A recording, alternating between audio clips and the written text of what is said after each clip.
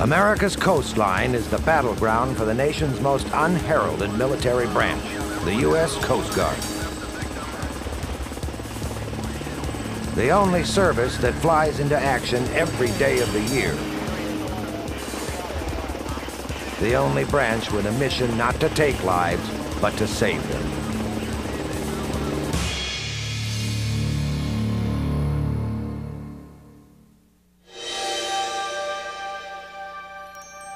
In the east, it meanders from the rocky coast of New England to the turquoise waters of the Florida Keys.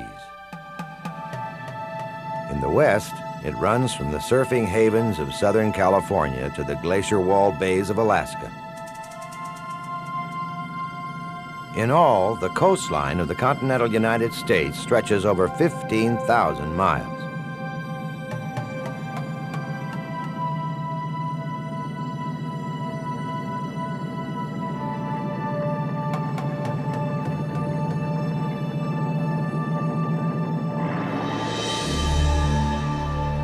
And as anywhere land meets sea, scenes of men on the open water can, in an instant, transform themselves from the tranquil to the terrifying. With engine out and rigging lost, breakers the size of small mountains slam into this 41-foot yacht. Overhead, a Coast Guard chopper crew arrives on scene, guided by the boat's electronic distress beacon. It is a mission repeated thousands of times every year by the men and women of the nation's smallest, least visible, but most active branch of the armed services.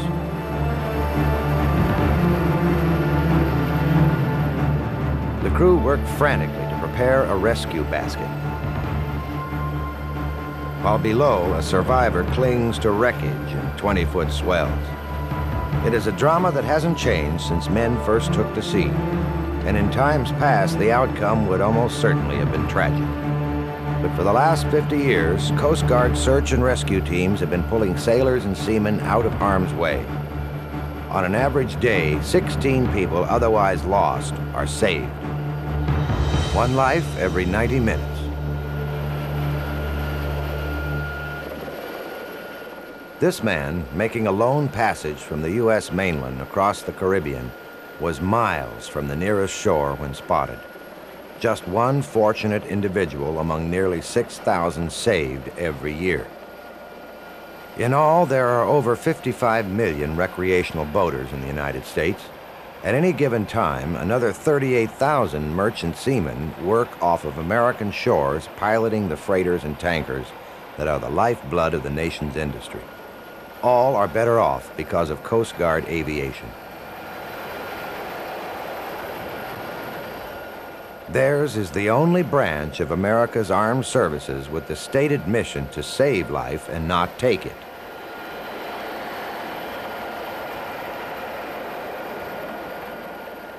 Only minutes after arriving on scene, the chopper crew lifts the disoriented and severely hypothermic survivor to safety.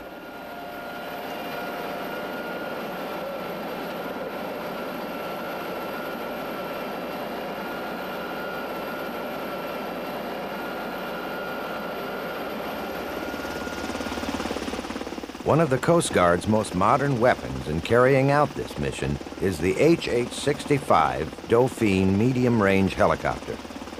This Aerospatiale Dolphin, French for Dolphin, is one of the 96 that have been in service since 1982.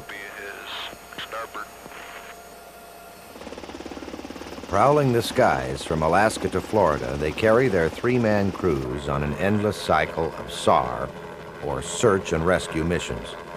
Some of the nearly 70,000 carried out in an average year by the U.S. Coast Guard. To be sure, the Coast Guard is dwarfed by the other four services. But in actuality, this Dolphin crew is part of an organization that, standing alone, is the 7th largest naval air force in the world. With a mission range of 150 nautical miles and a top speed of 196 miles per hour, the Dolphin can engage in a 15-minute search and a 15-minute rescue once on site. The HH-65's three-man crew is composed of a pilot, co-pilot, and flight mechanic. The flight mechanic doubles as the team's hoist rescue operator. It is his job to maneuver the rescue sling or basket to the survivors below. The helicopter's four 38-foot composite rotors, said to have an infinite fatigue life, are powered by two Lycoming 680 horsepower engines. And the insurance of having two engines is enhanced by the aircraft's OEI, or one-engine operative switch, that will transfer the entire fuel flow to the good engine should one of the Lycomings fail at low level. Below, a rescue swimmer awaits evacuation from a Coast Guard 30-foot surf boat. The hoist, mounted on a fairing above the starboard door, is capable of lifting 600 pounds. During a hoisting operation, whether a drill or the real thing, the rescue hoist mechanic is the one actually flying the aircraft. Every movement the pilot makes is choreographed by the mechanic via intercom. And in bad weather, the Dolphin can even make a fully automated descent. The aircraft's flight director is coupled to its computer, which takes over the flight controls from the pilot, and on its own can bring the helicopter to a 50-foot hover, all hands off. But this drill, like most rescues, is carried out fully hands-on. And to stay sharp, crews spend an inordinate amount of time perfecting this skill. Professional patience seems endemic to the men and women of the service because these crewmen know that the real thing is always just around the corner. At the Coast Guard Air Station in North Bend, Oregon, a Dolphin is rolled out for duty. Turn it. Okay. We gotta go 100% with the gearbox. No problem, we'll have it rolling. And you can hop up there. Be ready to go quick though. Yep. Somewhere in the cold waters off the Pacific coast, this crew has gotten word of a young boy swept out to sea by a rip tide.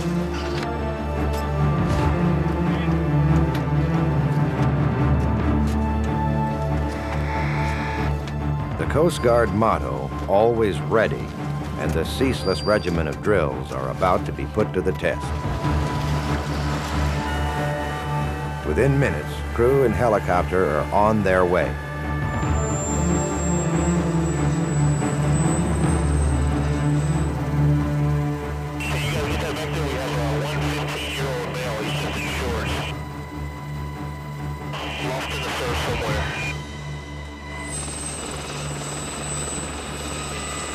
Heavy airborne. Ready? Most likely he's been to surf about at least 20 minutes or more, so. With water temperatures hovering in the 50s, even a strong swimmer won't last long. Time is as much an adversary as the sea itself, and finding a frightened young boy on a vast ocean is a daunting challenge. Once on site, the burden falls primarily to this man, the rescue swimmer. A relatively new position in the Coast Guard, the rescue swimmer is the crucial human link at the end of the search and rescue chain. The Coast Guard started with rescue swimmers in 1985. They had an accident off the North Carolina coast where a ship went down and 33 people were killed. The Coast Guard arrived on scene but had no way of getting the people out of the water because they were so hypothermic they couldn't get out of the basket themselves. And in these waters off of Oregon, hypothermia is almost always an issue. Every year, hundreds of American children drown. These men are intent that this boy not be one of them. We have everyone out of the water except the victim. I believe they've said the victim has green shorts on. 653 to command. Those are light blue shorts, blonde-headed young man, about 95 pounds. You see him, Mr. Burris? No. Did you see him? He's been in the water now for nearly half an hour. Copy that, Coast Guard. Coast Guard, here he is. Here he is. We got him. 220. Okay. Set up for rescue check party. Roger. They found one in the water. Open up. Copy. Okay, get ready for free fall deployment of the swimmer. Roger. Tell him to stand by. We've got him in sight. I'm just gonna stand by. 6551 has him in sight. Looks like he's okay. We're gonna deploy rescue swimmer. Get him on up. I'm gonna just drop it down with a sling. He can just sling him so we need those guys on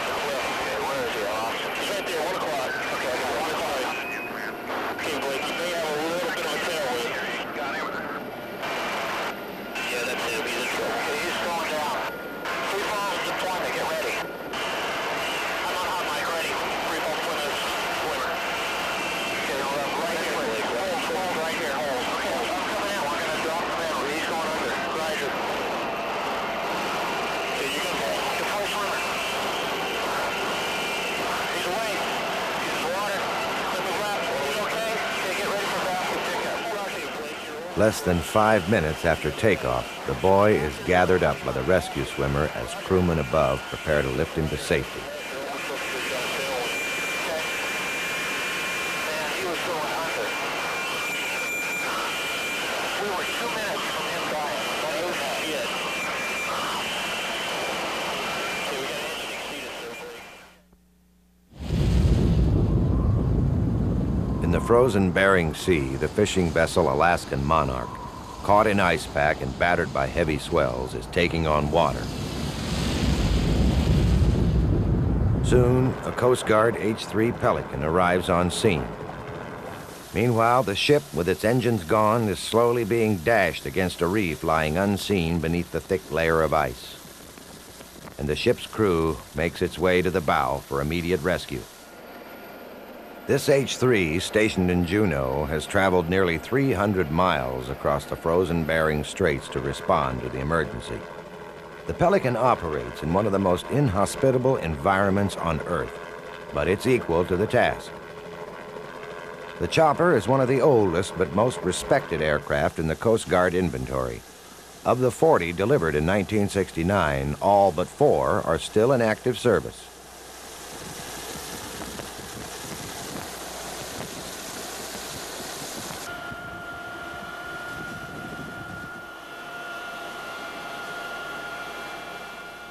With the last crewman pulled off the bow, captain and mate, who had insisted on trying to save their vessel, are now intent on saving themselves.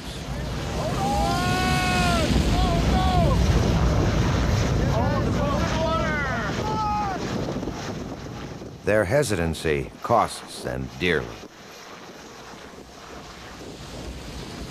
The men will last less than 3 minutes in the frigid water.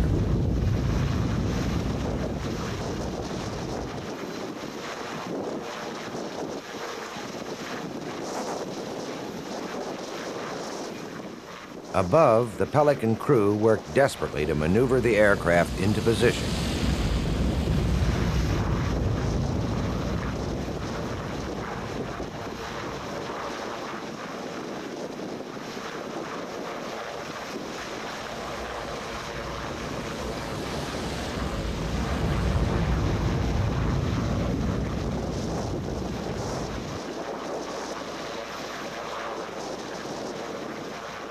Over 1 full minute has now passed. The pack ice and rough sea make a rescue swimmer deployment only an option of last resort. The crew lowers a basket in hopes that the men below will have enough energy left to get in on their own.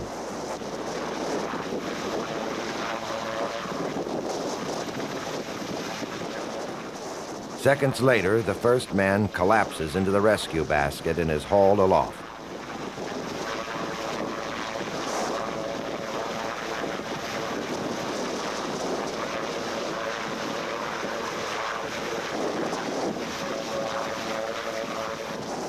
In just under 3 minutes, through the calm professionalism of the Pelican crew above, the second man is lifted to safety.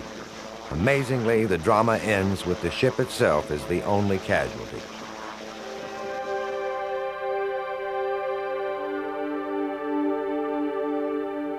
Across the continent and an ocean away, Coast Guard pilots are carrying out an entirely different kind of mission over a frozen sea.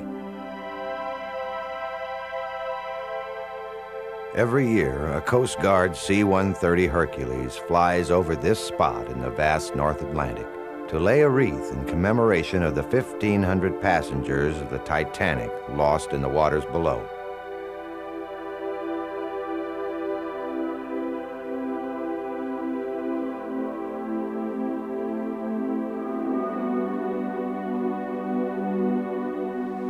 And although the great ship has long since passed into legend, icebergs like the one that ripped open its hull still drift through the shipping lanes of the Great Circle route where the Titanic met its fate over 80 years ago.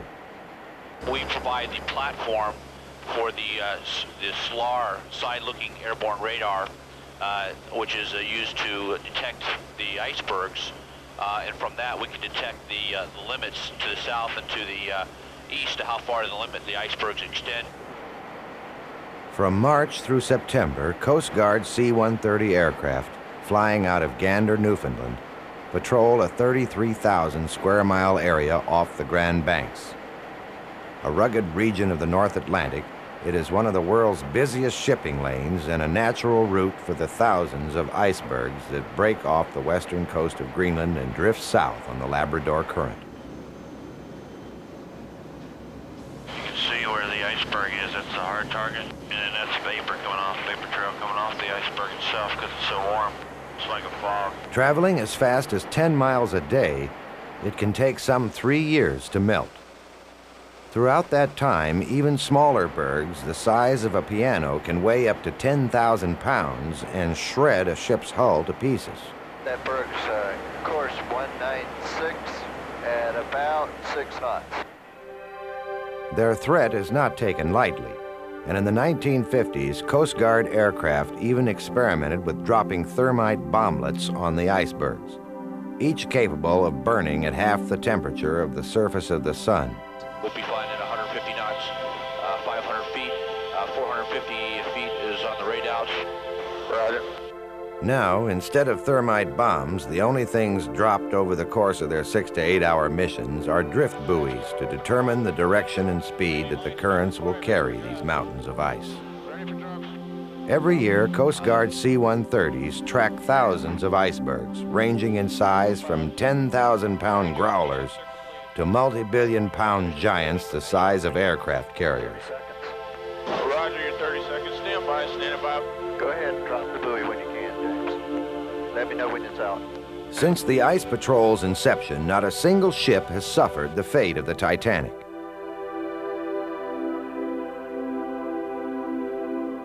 And it is expected that C-130s will continue to safeguard mariners well into the 21st century.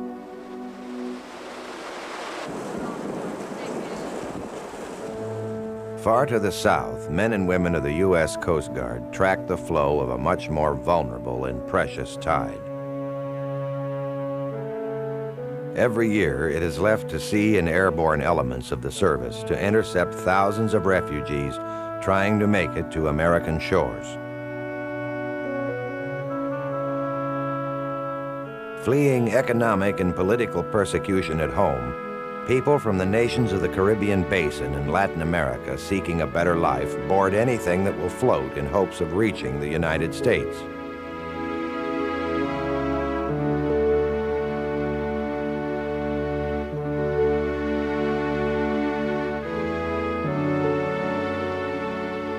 This ramshackle boat, filled beyond capacity with nearly 500 Haitians, was spotted by Coast Guardsmen alerted to its location by colleagues flying overhead. It is soon clear that the dilapidated vessel won't last long on the open sea. Its human cargo must be taken aboard the cutter before it's too late.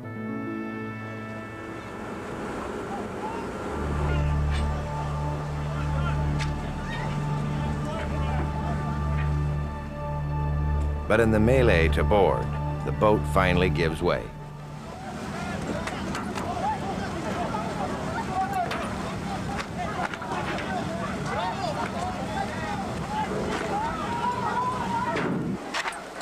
Put over all life jackets, all life rafts.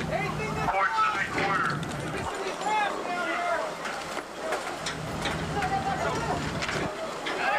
Extra personnel stand by to assist embarking of personnel in water.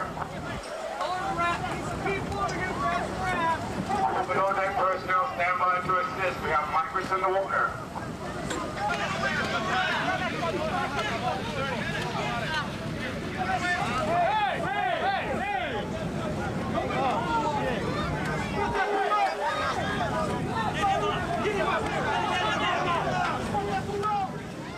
In spite of heroic effort, this old man is just one of thousands who will never find a new life in America.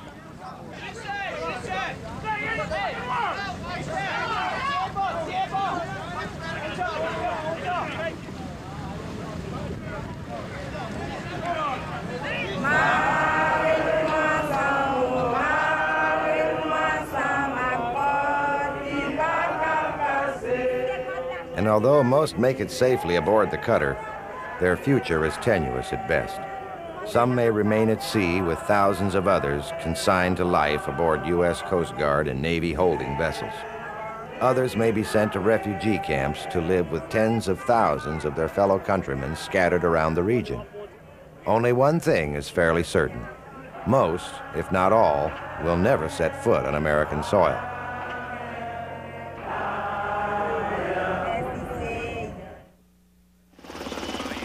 Much of the burden of refugee search and rescue falls to crews flying the Sikorsky HH-60 Jayhawk. Based on the Army's Black Hawk helicopter, the Jayhawk is an improvement on every chopper in the Coast Guard inventory, including the Dolphin. The Jayhawk can cruise at 135 knots and carry out a 6-hour mission over a 300-mile radius. Once on site, the aircraft can remain on station for over 45 minutes and haul up to 6 people aboard.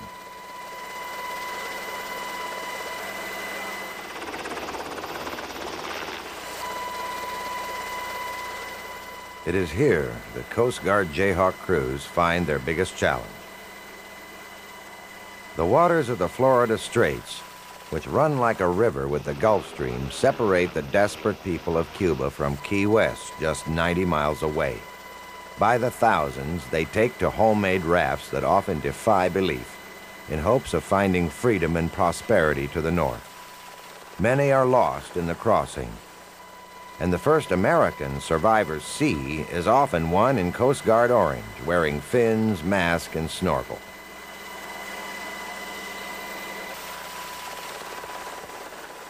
These rafters are lucky. It is not uncommon for Coast Guard crews to fly for days and spot only empty rafts drifting below, mute testimony to the sacrifice of their occupants. Others, undetected by search and rescue teams, are swept past the Florida coast in the swift current, sometimes within sight of the lights of Miami itself, only to be carried far out into the Atlantic, never to be seen again. Here, the training and stamina of the rescue swimmer are called into action again and again. Refugees are often so dehydrated and weak they can't even stand on their own. And over the course of a typical year, nearly 5,000 are plucked from southern waters every month. Trained alongside their Navy and Air Force counterparts, Coast Guard swimmers face challenges unknown to the other services.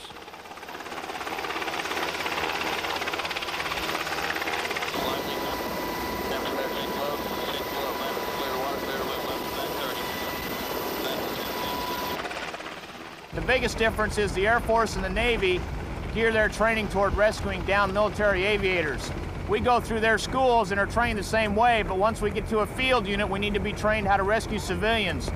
Downed aviators are people that have been through survival training, been hoisted by helicopters before. When we go out there and rescue mom and pop, they've never been hoisted in a helicopter before. They've never had to eat the rotor wash or work with the rescue devices. During times like the 1980 Mariel boat lift, the number of refugees in need can easily increase tenfold. And in August 1994, Coast Guard personnel set an all-time record, rescuing nearly 3,200 Cuban boat people in a single day. On this mission of mercy, the HH-60 employs state-of-the-art radar, radio, and navigation gear, including the Navstar Global Positioning System. With this, the Jayhawk gives new legs to the search and rescue mission, enabling crews to come to the aid of the distressed from greater distances than ever before.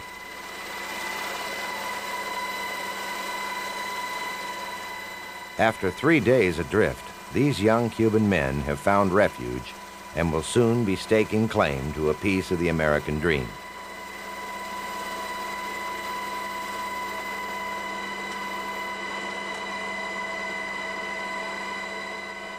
Changing U.S. policy, however, now dictates that many who follow them will exchange the terror of braving the open sea for the tedium of life in a refugee camp back in Guantanamo Bay, Cuba.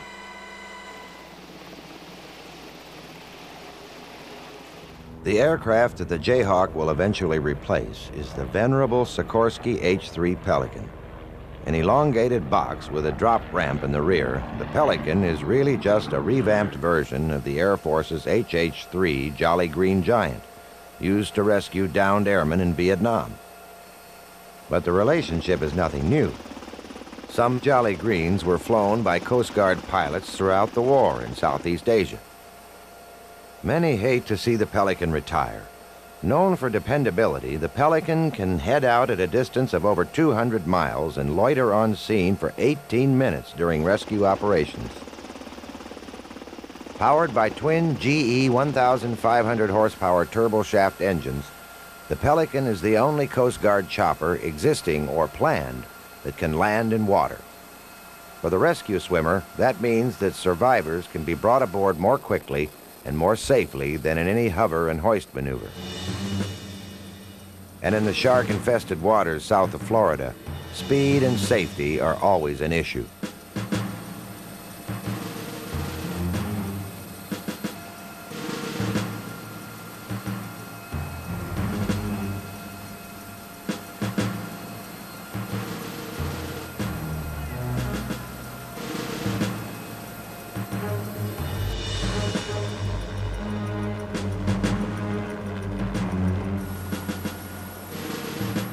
A swim like this is a daily chore for most rescue swimmers. But for the men in the raft, it is anything but routine. Many rafters are ragged in torn shoes and pants. Most have swollen feet or blistered hands from rowing. Some talk of drinking their own urine. They carry water-soaked bundles, photographs of girlfriends, wives, and mothers. Too often they have bloodshot eyes with that faraway glaze of people lost at sea. These men are fortunate to have made it this far. Fair weather turns foul here very quickly. 40-mile-an-hour gusts and short, steep waves reaching 8 feet are common. Waves that would easily swallow up inner tube rafts like theirs.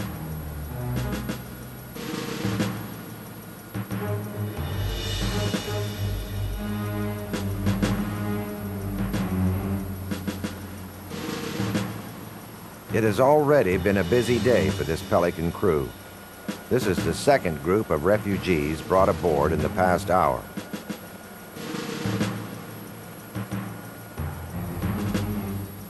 With his waterproof walkie-talkie, the swimmer appraises the pilot of the situation. With one man severely dehydrated, unconscious, and near death, the crew opt to use the basket to get him aboard. Again, the choreography between machine and crew works flawlessly. This man eventually survives. What isn't known are just how many don't make it. In Cuba, there is often talk of bodies washing ashore, but the government there is less than forthcoming with any statistics. And although estimates vary widely, it is commonly accepted that among Cuban boat people alone, the number of men, women, and children who set out from shore every year, never to be seen again, may run into the thousands.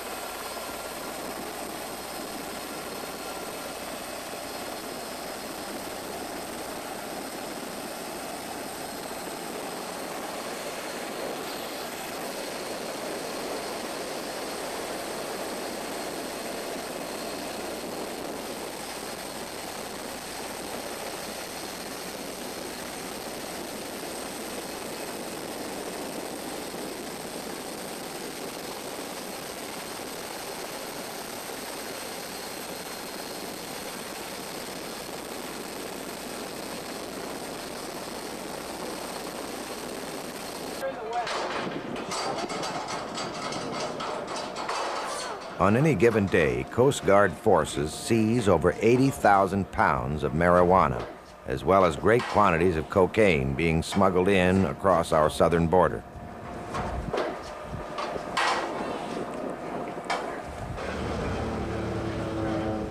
But in reality, victories like this are all too rare. Officials estimate that despite intensive effort, 18 million pounds of marijuana, 300,000 pounds of cocaine, and 13,000 pounds of heroin enter the U.S. every 6 months. And many say that these estimates themselves are low. The counter-drug effort faces problems from within as well. Agencies sharing the burden of the battle range from the CIA, DEA, and FBI to the Customs Service and the Coast Guard. Each with their own set of priorities. Each with their own individual agenda. One goes over here, Jim.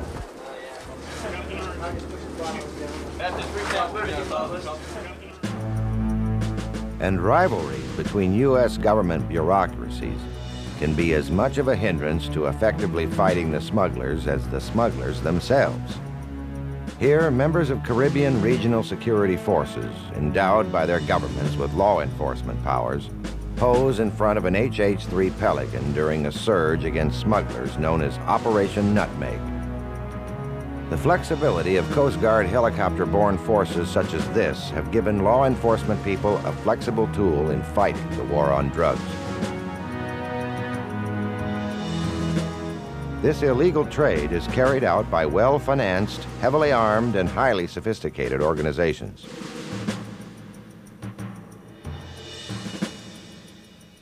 Routinely, drug smugglers ditch or abandon planes once they've served their purpose. And when one load represents more money than a fleet of aircraft, it is a loss easily absorbed by wealthy drug lords.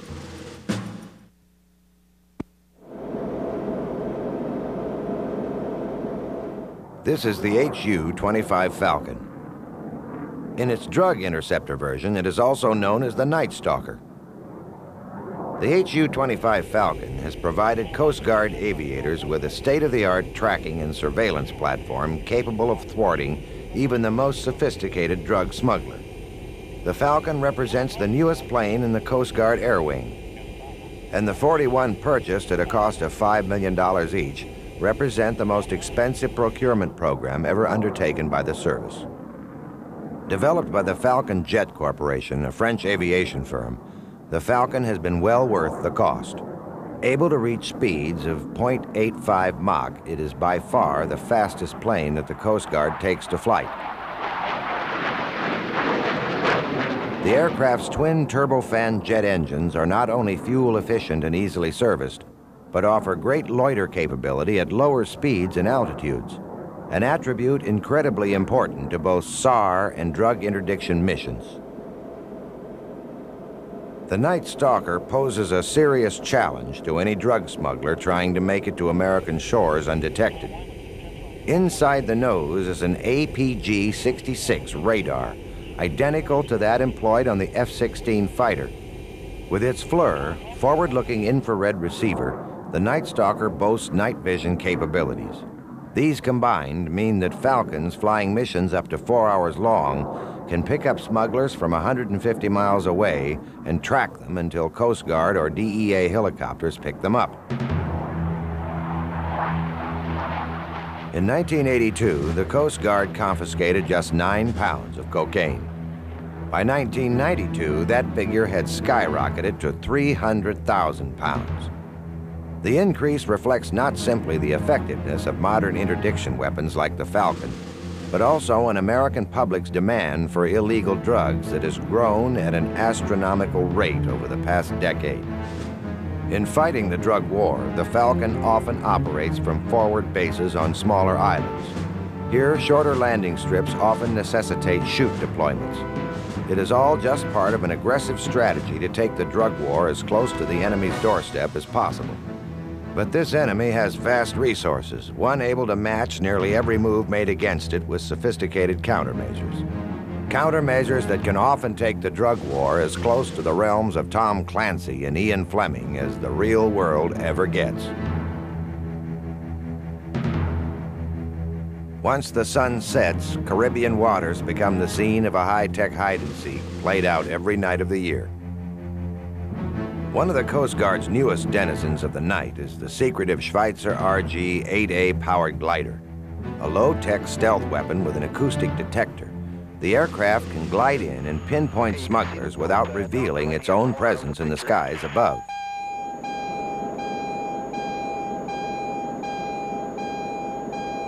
Stingray 1-2, Stingray 1-2, this is Flick Shot over. go fast, heading south in position north. In addition to monitoring aircraft, Falcons spend much time tracking high-speed motorboats slipping in and out of the thousands of inlets dotting American shores. Go fast. Backside, Stingray 1-2, Kilo is overhead of a vessel. He's dropping smokes on every building he drops over, and he belongs to the... Here, a Falcon crew uses their FLIR to track a high-speed drug boat, having already brought a DEA Blackhawk onto the scene. But there have been other spots along the way. Is that a We've got 6 drops so far. 412. 412 is directly overhead of the fast boat in approximately a 30-foot hover. But boats like this one aren't the only tools at the smugglers' disposal. Recently, they have taken to stealth boats that ride so low in the water that they are nearly submerged. The fiberglass and wood boats have no sharp edges to be detected by radar and are painted blue to make them hard to spot from the air. It's just another escalation in the quiet, high-tech war in which the Falcon is an integral player. The Falcon is responsive to a 3,000-mile-long radar fence that stretches across America's southern coast and border.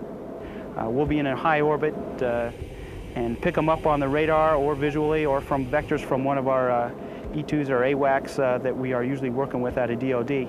Pick them up, we drop down to about 2,000 feet. Here again, inter-service rivalries can hamper the mission. Falcons respond to a warning network of Hawkeyes and aerostat balloons that west of Houston, Texas, are controlled by the U.S. Customs Service and from Houston eastward by the U.S. Coast Guard. Brown, black trim in that order, and tail numbers in a very difficult position in order to identify. And 1-2, twin shot, be advised, our system shows no match on a November Kilo, 2-3 Kilo whiskey maintained. 1-2, roger. Suspect planes often fall into an easily recognized profile.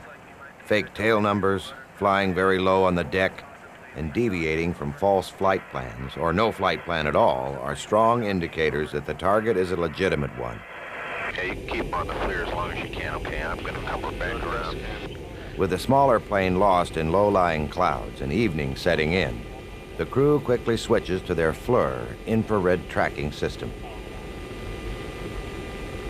So the target moving off 30 degrees to the left. Okay. 70, okay, helicopter's airborne. Aircraft like this one will be tracked in a covert position until helicopters can be brought on scene. Okay, that's fine. On short final.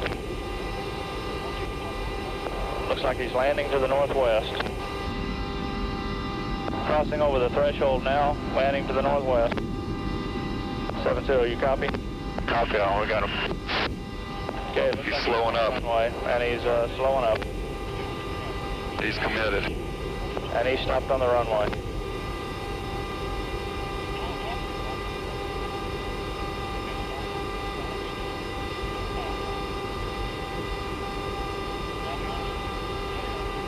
Looks like he just kicked the package out. He kicked his package out and he's taxiing to the end of the runway. FLIR technician and Falcon pilot maintain a constant dialogue with the Black Hawk pilot hovering somewhere below. He's at the northwest end of the runway. He stopped. And stopped. He's turning around. And turning. He's 90 degrees. He's pointed down the runway. Many drug pilots don't ever touch down, opting instead to drop ice coolers packed with cocaine into the sea, there to be collected by waiting speedboats. Airplane has still stopped. He's moving. He's rolling toward you. In the dark of night, this drug pilot still has no idea that he has company in the skies above. Any test? He's rolling toward you.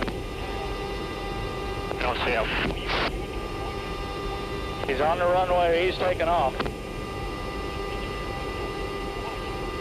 Where's the runway from us? Keep going straight.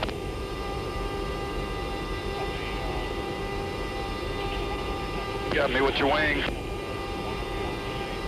There's the wrong one. You see him right in front of you? He's right below you, right below you. All right, you just passed over him. Take a right.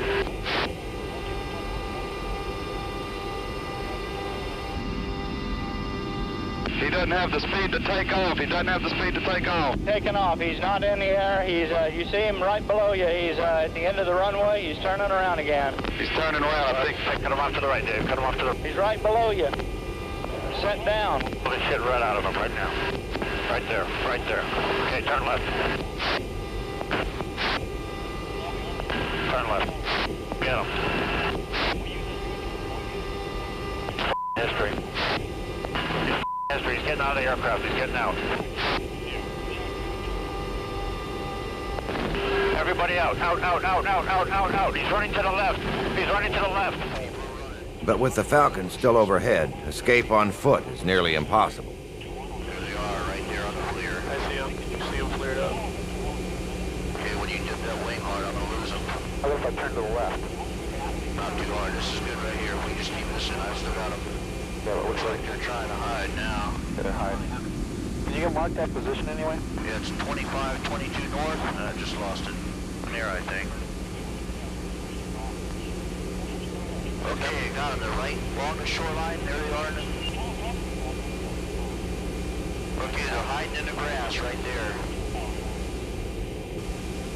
They're just in forward of that white guy right there. The guy's getting ready to walk right on him, right in the grass, right in front of him. Okay, he's right in front of the... He's right in front of me. Yeah, He's getting ready to get up on the guy right there.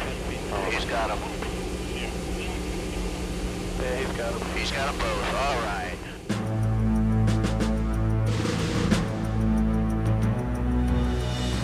Right over him right now. He's got him.